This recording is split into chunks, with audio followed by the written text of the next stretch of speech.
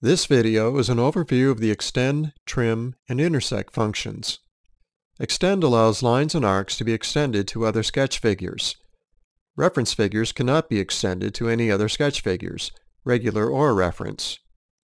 Trim allows all sketch figures to be trimmed to one another. Regular figures can be trimmed to all other sketch figures, and reference figures cannot be trimmed at all. With the intersect function, reference figures cannot be used with the intersect lines. Only lines can be used. Extend. When the mouse cursor is placed over a segment, there will be a highlighted blue line that will extend to the next sketch figure.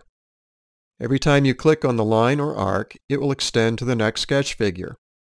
If the line or arc would not intersect with another sketch figure, then the extend tool will not do anything. Trim. When the mouse cursor is placed over a segment, the blue highlighted section will be trimmed and deleted. Intersect.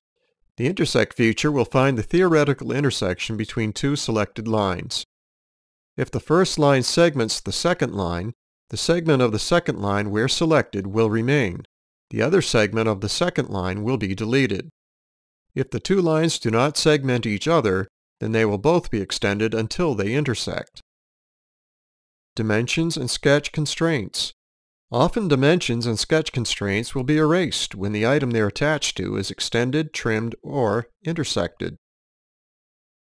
This tutorial explained and demonstrated the extend, trim, and intersect functions. These commands will be used very frequently during the sketching process.